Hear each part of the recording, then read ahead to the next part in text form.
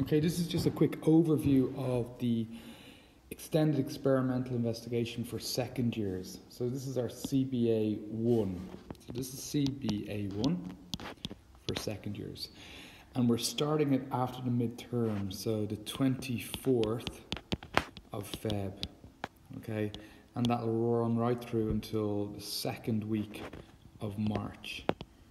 Okay, so that's 3 weeks in total for our CBA 1. So just to remind ourselves, it's an experiment that you're going to be able to carry out in the classroom. Okay, so where we've leaned towards over the last couple of years is experiments involving forces and water, energy conservation. That's not to say that you can't do the other topics, but they haven't been so successful, the plant growth, because we've only got really 2 weeks to see any sort of changes. Earth and Moon, again, very slow acting. Any of the chemical reaction ones that we've looked at have had health and safety issues.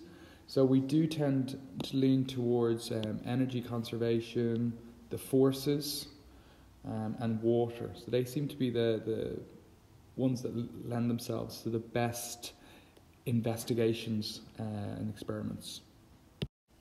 What we also have to remember is with any of these experiments, you have to supply the equipment. So, you know, that's why the water ones are quite helpful. Forces, we're talking about magnetism, electricity, could be gravitational forces, any of those forces. And then energy conservation is another one that lends itself well to equipment that we can easily get our hands on. A good food experiment as well can also lend itself to a good experiment. Okay, so you need to start thinking about that over the midterm, about which area you're going to look into regarding your investigation. Okay, it's going to be important also to see how the experiment is going to be marked. So the first thing that we're looking at when we're marking this is, have you formed a testable hypothesis? Okay, and we'll go into exactly what a hypothesis is, just to refresh our memories. It's going to be important to mention in your report that you've looked at the reliability and fairness of your test. Okay, and how we do that, we'll go through it a little bit later. Appropriate safety considerations. Okay, so that's really important. So when you're looking at your experiment, did you understand any safety considerations that need to be taken, and was it carried out safely, which is hugely important. And then as we kind of carry out the experiment, did you accurately collect and record good quality? Was it reliable? And could it be easily repeated? So that's all about taking good measurements, reliable measurements, and then recording them and having evidence that you have recorded them. To score well in this, you have to show that you've used an innovative approach that truly enhances the work. Okay, so really looking for something different, something novel, and that's to score exceptional. Okay, that you're recording a sufficient amount of good quality data, and we'll have bars and graphs and tables in the next section to show you what the expectation is regards the amount of quality data that needs to be recorded. Again, it's important to show that you are carrying out the experiment with all the relevant calculations and representations, and how you're going to show this. So that could be through graphs, it could be through diagrams, it could be through anything. And very important is understanding the relationship between the variables. Okay, and we'll give some examples of experiments that were done and the variables that were used and the relationship between the two. So it's going to be really important part of the CBA 1, understanding what variables are and how they can change and how they can have an effect on the overall results. So the last part of the marking scheme is this bit here, and really brings us back to the testable hypothesis. So based on your experiments, Were you able to provide a justified conclusion supported by the data? Okay, and then if there was some anomalous or information that didn't really make sense, were you able to justify it? Was there a problem with your experimental method? So this can happen when you're carrying out experiments, that you might get some numbers that don't really make sense, and were you able to explain these? The next part is quite self-explanatory. You'll also need to mention maybe strengths and weaknesses of the investigation. So, not all experiments, considering you've only 3 weeks, they're going to have some obvious weaknesses in them, things that you'd need to develop and work on if you were to go further with this experiment. And then the strengths of it, why you think it is a good experiment. And then mentioning refinements, and that just means things that you change to make it better, to refine it. Explain fully why no improvements could be reasonably achieved. Okay, so that's a fair enough point, considering that it's only 3 weeks. Okay, so there are huge limitations with any experiment, but it's going to be important to mention these if you want to collect as many marks as possible. Okay, so this is the part we try and find out what your question's going to be. What is your topic of investigation? So what we'll try and do is tease out what a good question is and what's not an extended experimental investigation report. So looking at those titles, you might look at things like the moon. So how far away is the moon? That's a scientific question. Okay, so that'll be question 1. Question 2, how much durable, that means long lasting, are different plastics? Okay. And maybe a third question could be, which chemical reaction produces greatest force? Okay, so there are just 3 examples of possible scientific questions, but only one of them will be possible in our criteria for the EEI, for the Extended Experimental Investigation. And we'll discover which one that is now.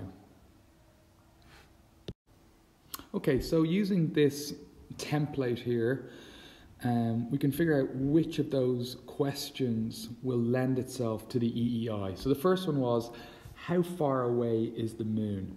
So, how far away is moon? Okay, so let's start here. Does the science behind your question relate to the topic? Yeah, it was one of the topics, Earth and space, so that's a tick. Can your question be investigated using the materials available to you? Yeah, well, it could be quite limiting because it is a classroom-based assessment. There would be ways to do that. Yeah, you could figure out with the right equipment. Can your question be investigated in your time available to you? Yeah, I think you could. Does your question contain opinions? So this is where we could start getting into problems with this question. So does it contain opinions? So if you want to work out how far away the moon is, the issue with that is that it's pretty well documented using very scientific data exactly how far away the moon actually is. Okay, so does your question allow you to identify variables, things that could be measured or observed? And see, there we're starting to get into problems there, things that could be observed. So this doesn't really lend itself to a good EEI going by our criteria. So you can't really pick out those variables. You'd literally get your measuring tool, measure it, and that would be it within the time frame that we have. So the next question that we had was how durable, so how durable are different plastics? Okay, so it's very topical. Plastics are a real issue at the moment. They don't decompose as quickly as other natural materials. So let's see if this is something that we could do in our EEI. So yeah, it does. It's a question on plastics. Can your question be investigated using the material? Yes, you could get your hands on lots of different plastics. Can your question be investigated in the time available to you? So this will be the problem with this one here, is it takes thousands of years for plastics to degrade and break down. So we're not going to have the time to look into that. It is an area of research, an active area of research, where we're getting different materials and trying to get them to decompose and break down so they're not harming the environment. So this goes to here. Okay, so it can't be investigated in the time that we have available. So another false start. So we get to go back to the drawing board. Okay, so the last question that we had was chemical reactions and the force produced. So do different chemical reactions produce different forces? Okay, so let's look at that. So what was specifically that we're looking at in this example was an experiment was done by one of the students, and it was Alka-Seltzer in water in a capsule, and he shook it and it burst and gave off a big explosion. And one of the other guys got the idea of looking into maybe using that force to propel a bottle. Okay, and which we can show you a video of that. So does the science behind your... Yeah, it does, because it's water, it's chemical reactions, it's forces. So absolutely it relates to our topic. Can your question be investigated using... Yeah, all you need is Alka-Seltzer, water and a bottle. So we can do that. Can your question be investigated in the time available? Absolutely. 2 hours. Does your question contain opinions? Yeah, because he's going to change the chemical reaction. Okay, so he's going to change the chemical reaction. He's going to add more Alka-Seltzer, so maybe 2 tablets, 3 tablets, 4 tablets. Another variable that he was looking to change was the temperature of the water. So if you're creating this chemical reaction, do you get more force, upward thrust or force, with hot water or cold water? Okay, so these are variables that he could change. So absolutely. So amount of tablets. It's your Alka-Seltzer. So there's little headache tablets. And then temperature of water. Okay, so there are 2 variables that he's going to change. Can investigating your question help you understand how and why something happens? Absolutely, yeah. Get a better idea of chemical reactions and what speeds them up or slows them down. Great, you have a question to investigate. So you have to go through those steps in order to get a very successful experimental topic. Okay, so at this website here, we can have a look at some examples of students' work and what they got. So above expectations, in line with expectations. So that's all related to the features of quality. So let's try and click on one of these, say above expectations and lactic acid. So we'll see if we can... Okay, so when we're looking at this example of an experiment and how it's written up, we can see from the marking scheme what they're looking for. So they want to be able to see evidence that you have a testable hypothesis, and it's stated there. So you're going to get marked for that if it's a testable hypothesis. The other thing that you're going to need to talk about will be, the limitations of the actual experiment, and they're clearly stated there. Other points, and we can go through this step by step, is that there's a very clear method, okay, and it's numbered 1 through 4. You'll also need to mention, why you actually picked the particular topic that you picked, and the inspiration here, or the reasons of your background research. Other points, that it's clearly describing the data that's been collected. Some diagrams here to help explain the method. More examples of data being collected. It's got a list of the research, very clearly stated there, and it's got a conclusion. So all the things that we talked about in our features of quality are mentioned here. Okay, so what we might do is look at one more example of an experiment and how it was marked. Okay, in this CBA 1, they've presented it a little bit differently. Okay, it's still well presented. It's above expectations. It's got a very clear introduction. It's got its hypothesis, some background information, and then some considerations. So when we look at the features of quality, the student does propose the hypothesis, and it's testable. In this specific one, it's talking about UV bead experiment. That's ultraviolet. So the effect ultraviolet light has on these beads. And again, it'll become more clear as we go through the actual experiment. It talks about the equipment that's required. So it's very clear, it's going to be repeatable. So again, looking at our features of quality, displays evidence that considerations have been made related to reliability and fairness. And they're clearly stated there for anyone that wants to, do this experiment themselves. The next area here would be the method and the equipment are identified. So we've got a very clear diagram here showing the UV torch and the UV bead and a plastic case and a stand. So that's all getting marked, making sure that's clearly labelled. Setup. So what number setup procedure allows for a collection of good quality data, and that's what this experiment's all about, is collecting data. So if you were to go into this a little bit more detail, it would show you exactly how it collected the data from the UV onto the bead, and you can see there a stopwatch is being used to see how long it takes for the actual UV bead to change colour, and it's clearly stated there what colour it will go to and how long it took. So these measurements again are mentioned here. So we can see how it's marked in relation to the features of quality. The variables are being changed, and the method is outlined, and it's actually lost marks here because it may not be easily repeated by others. So according to the marking scheme, it's not clearly labelled, and that's probably why it was not scoring high in the exceptional bracket of the features of quality. Again, just more documentation of the UV chart that was used to help with understanding. Again, the results are clearly labelled here. You can print these out or use a bar chart to make it a little bit easier. I have enclosed in your Edmodo account a template to help with the reproduction of different results that you'll need.